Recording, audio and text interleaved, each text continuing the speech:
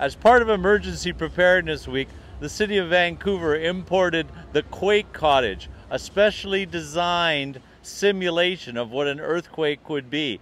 The Quake Cottage is a portable earthquake simulator. It simulates up to an 8.0 earthquake to really raise awareness of what that feels like, it's a significant risk we face here in British Columbia. It was quite an experience. It was shaking backwards and forwards, and then you looked at a screen and it simulated what was going to happen. Things crashing down on you, the screaming, just wondering what on earth you were going to do next and where you were going to go.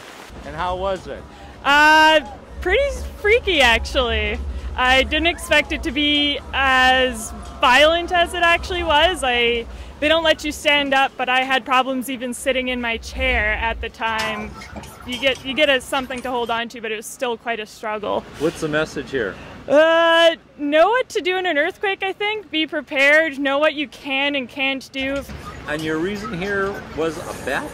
My partner says that thinks that he'd be able to get out of an apartment if an earthquake were happening, and maybe if it were a very, very mild earthquake, but definitely not anything like what I just experienced in there.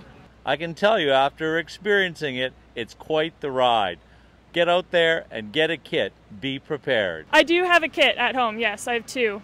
For theprovince.com, I'm Frank Luba, still shaking.